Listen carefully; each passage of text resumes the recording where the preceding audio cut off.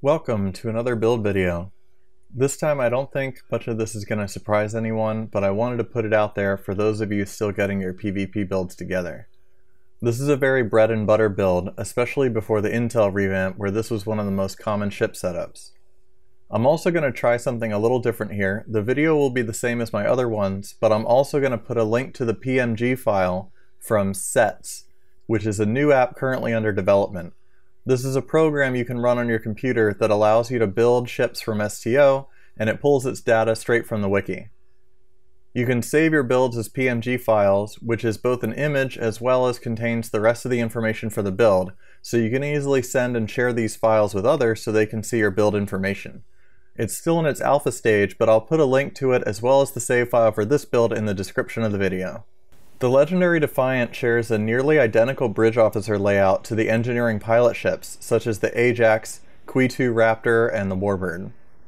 Despite sharing the same seating and thus the same build philosophy, there are some minor differences between these ships that you might want to consider if you don't have one yet. The Defiant has the highest hull capacity, and since so many players have the 10th anniversary bundle already, that makes this the default choice for a lot of people. However, it does have a 5-3 weapon layout, which is fairly unique for a ship with pilot maneuvers, but that reduces some of its outgoing damage compared to the other three, which have 5-2 layouts with an experimental weapon slot. The Defiant also has a lower turn rate and impulse modifier in trade for its added tankiness. The three other pilot ships all share identical turn rates and impulse modifiers, and they all have experimental weapons, so they're only slightly different from each other. The Raptor has a bit more hull capacity, but less than the Defiant. This is probably the most well-rounded one. The Ajax has lower hull but more shields, which makes it probably the worst of the bunch. The Warbird has both the low hull of the Ajax and the low shields of the Raptor, but has one unique aspect, the Singularity Core. This also comes at the cost of reduced power levels, which is why you'll see Warbirds using consoles like Enhanced Plasma Induction Manifold, or experimental weapons like Graviton Implosion instead of Soliton Impeller, since the Warbird struggles a little bit to keep the power levels up, and it also makes it a little bit slower as well. However, Singularity abilities like Warp Shadows or Singularity Jump, or even Quantum Absorption can save your life in a pinch, so even though stats-wise it may seem to be the worst one, those active abilities can sometimes make or break a fight. The Warbird also has Romulan Battle Cloak, so you can cloak mid-combat to escape, but be careful with this as it's not a guarantee. Many ships in the current PvP meta can spot you through cloak pretty easily. I'm going to be focused on the Defiant, but I'll make notes on the other pilot ships where necessary. I started this channel not that long ago, so those of you that only know me through this may not be aware, but I have tons of videos flying the Qui'tu Raptor as my main dogfighter build. And there was a time when I'd say the majority of PvP dogfighter builds were the Raptor or Warbird. The Intel revamp has pushed some of those builds to the side, at least as long as the revamp abilities are still bugged and broken. But you could do a lot worse than these, and since they're all available at fleet level directly from the Zen store, they're a great option. So the gear, which I'm sure won't surprise anyone, I'm using the Lucari Piezo Polaron for technical overload and 4 phaser dual beam banks. Of course, one of them is the Discovery dual beam, and the others are targeting linked. In the rear, I'm using a standard phaser Omni alongside the inhibiting phaser Omni from Gamma Reputation, which has a small debuff when moving faster than our target. The last slot is the Martok Torpedo. This is because I'm using the Martok console as well for the 2-piece set, and I couldn't use the Martok Omni since I have the inhibiting Omni slotted. The last slot is really flexible. For example, I could have used the Martok Omni instead and swapped in the inhibiting phaser turret, or I could have used the Terran Task Force phaser array, and I've seen people use tractor beam mines as well to fill this extra slot. You could even try the kinetic cutting beam if you like being disappointed. Another alternative would be to use all arrays, maybe something like advanced phaser arrays which come in the 10th anniversary bundle too, or whatever themed phasers you like. Then you could spend a little more time on target, although damage would drop off a bit accordingly. In an older video I posted on the 4-4 layout Undine Chirax, I'm using 8 arrays, and that build was very effective, so it's definitely an option. Otherwise, I'm using the competitive 3-piece set for bonus energy resistance.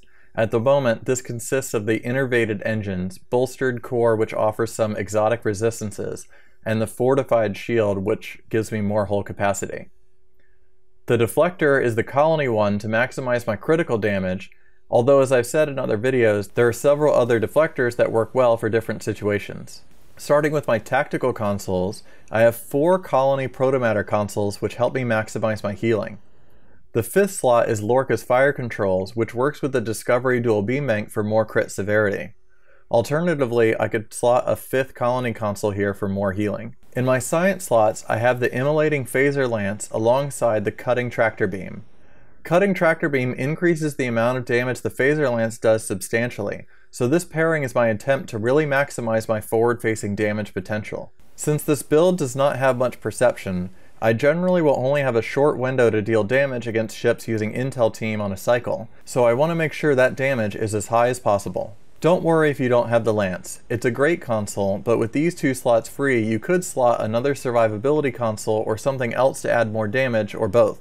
This character is actually not my main PvP dogfighter. My main does not have the lance and performs just fine.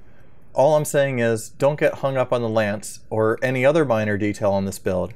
There are 100 different options for these things, and a lot of them are side grades, not pure upgrades. In the engineering console slots, I have Alachi Rift Jump, which has a nice passive accuracy bonus and also helps me escape from tough situations. This console can be activated even while disabled, which is why I use it now so much over the Picard maneuver, which has a shorter cooldown. The next slot is Bioneural Infusion Circuits, which adds control, hull capacity, and crit severity, all very desirable. Then I have Hull Image Refractors, which is just here for the passive temporary hull it provides, and maybe the occasional emergency. The last is the Martok Defensive Configuration Console, which forms the 2-piece with the rear weapon. So in total, it's giving me a lot of shield and hull HP, more power, turn rate, and also 2.5 crit chance and 15 accuracy. This console is free from a mission, so it really should be on a lot of builds, but you could consider also a Pax Triburnium instead if you don't have the 2-piece set. My universal slot is just another universal console, in this case Hostile Acquisition, which provides a nice passive 30 accuracy and 30 control, and a really nice clicky which can be used offensively or defensively. This will slow and reduce the resistance of your target, as well as reduce their outgoing damage, and since it's a hold effect, it also interrupts certain buffs like DPRM or molecular phase inversion. So if someone is using those, just apply this to them to break it. My specializations are Command as primary. This is primarily for the boost morale clicky which clears debuffs, and at the moment is the only thing that clears the disable from evade target lock. Now that this patch has gone to console 2, even you guys will have to deal with it. Sorry for that, by the way. I reported the bugs through every official channel and even some unofficial ones, and I didn't make any headway. Anyway, my secondary specialization is Strategist right now, which gets me a little extra incoming healing, and if I flip Threatening Stance off, even some added critical severity. This is risky, however, as I'm more susceptible to drains and damage over time effects without Miracle Worker as my secondary spec. Specializations can't be changed once you enter an arena map, so keep in mind when choosing your setup here. There are probably certain situations where one will be better than another, but you have to kind of guess since you can't change it mid-fight like you can with traits or equipment.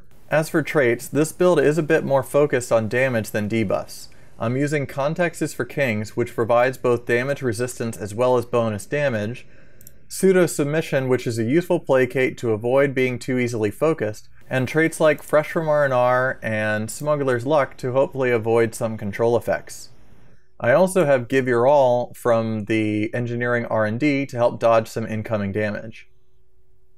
The rest of the traits are more offensively oriented. I'm using Fragment of AI Tech, which boosts both beam damage as well as technical overload damage.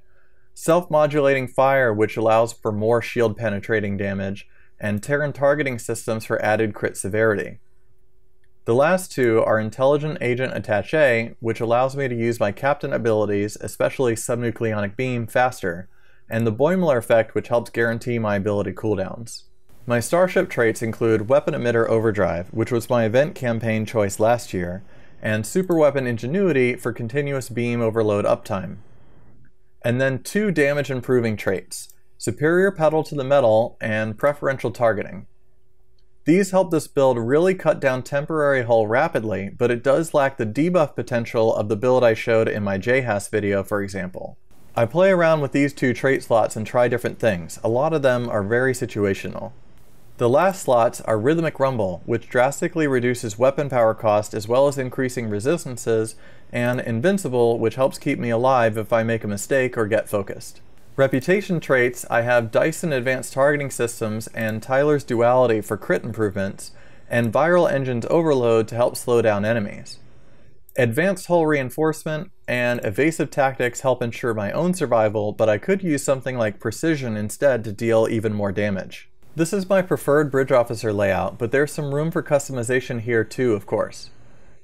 In my main pilot seat, I have Pilot Team 1, which clears movement debuffs like those from Chronoton torpedoes or plasma storms, but only for the first 2 seconds. Still, with Fresh from R&R, I can activate this every 10 seconds, so it's very useful. Then I have Attack Pattern Lambda 2. This increases my accuracy rating and perception, and in theory should lower my target's accuracy, although at the moment it actually increases it due to a bug.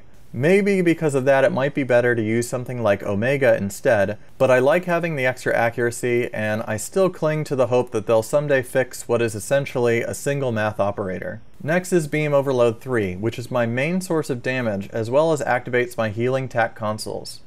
In the commander slot, I have Hold Together 3, which is a nice resist, heal, and resistance boost when used at the right time, and has the added benefit of clearing some hazard effects, although it's only 1 per second, so it's not that useful when dealing with a lot of psi spam. Next I'll talk about my TAC seat, which is just TAC Team to distribute shields and clear debuffs like an enemy's AP Lambda off, and Cannon Scatter Volley. Scatter Volley activates preferential targeting on this build as well as the Colony Protomatter TAC consoles for even more self-healing. Tactical Team sometimes causes misfires on firing cycles, so it's worth considering dropping it and instead using something like Chemosite-laced weaponry instead to add more damage. In the Engineering seat, I have Emergency Power to Engines 1, cycling with Emergency Power to Shields 3. This helps keep my shields up with the added hardness, and I still have respectable speed. I'm never going to outrun a Pilot Raptor, for example, so there's no reason to run Engine 3 on this ship, or at least that's my thought process. Auxiliary to Dampers fills the middle spot. This gives me immunity to disables like Evade Target Lock and to repel effects like Gravity Well. Depending on the situation, I could swap this for Aux to Structural Integrity Field and use the Placate Duty Officer to be a little harder to target. The next part is the only minor difference between this Defiant and the other pilot ships I mentioned before. On the Defiant, the Science seat is not a spec seat, but the Universal LT seat is also a pilot seat. On the other pilot ships, the Science seat has pilot, while the Universal is just a plain non-spec seat. I have it in the more standard configuration here. The Science seat has Science Team to clear debuffs along with Photonic Officer to improve cooldowns. And the Universal seat is used as an Engineer, which has Engineering Team to clear those debuffs and Reverse Shield Polarity 1. Reverse Shield Polarity can be very useful, but I do find myself not needing it all that often, so the Defiant has the advantage of using another pilot ability without giving up Photonic Officer. I could use Clean Getaway 1, for example, here for more speed, or drop Hold Together 3 down to 1 and use Clean Getaway 3 and put Hold Together 1 here. Either way, a bit more flexibility with less risk. I'm always hesitant to give up Photonic Officer on my builds, although with Borg Duty Officers and the Boimler Effect trait, it can be done more easily now than before. Moving on to Duty Officers, I'm using the Auxiliary to Dampers Extension DOF to guarantee its uptime, but if I switch to Aux to Sif, I'd use the Placate DOF instead. Then I have a Warp Core Engineer which clears debuffs, very useful, and the Con Officer from Phoenix that recharges evasive maneuvers. The last three are my attempts to increase damage. 20 of 47 increases accuracy and armor penetration, and I also have a blue Crit Severity DOF and a blue Beam Overload Shield Pen Officer. I've been playing around with these last three open slots, and there are lots of options. I could use more than one penetration DOF, or maybe add 25 of 47 for even more accuracy, or drop one of these and use something like 35 or 40 of 47, which are Borg officers that improve cooldowns between abilities, which is something I'd more seriously consider if I gave up Photonic Officer in my Bridge Officer layout. Prior to the Boimler effect, those cooldown officers were very commonly used, but I'm not sure they're as necessary now. So there you have it, a more current iteration of the classic Beam dogfighter build. There's plenty of room to customize to your flying style, and I've seen lots of different variants around this core build, so feel free to experiment and try stuff out. I also think it's useful to understand the basic mechanics of this build before moving on to ships like the Deimos and Legendary Jehas, which still use these fundamentals but add in intel abilities. I've seen far too many pilot plus intel ships like those come in with some critical flaw, like not having 2 activation for the protomatters and such, because players get too focused on adding the intel powers and forget the other important pieces of this build. Even with intel as powerful as it is, this type of build is still viable, just a little different from before, such as using Aux to Damp and Command Spec to deal with disables, but flying it is still largely the same. Thanks for watching.